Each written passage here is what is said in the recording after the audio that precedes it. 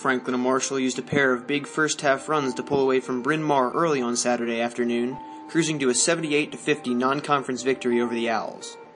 Down 4-2 in the early going, 10 points from Haley Pallone keyed a 17-2 F&M response that gave the Diplomats a 19-8 advantage after one. Pallone scored 12 in the quarter as F&M took firm control.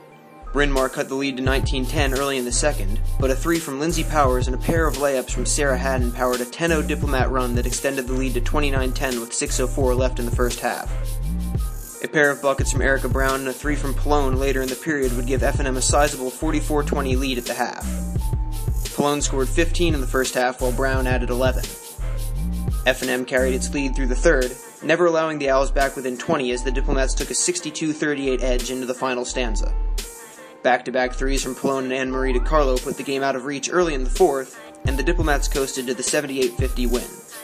Pallone finished with a game-high 25 points to lead all scorers, and was joined in double figures by Brown with 15, DiCarlo with 12, and Haddon with 10.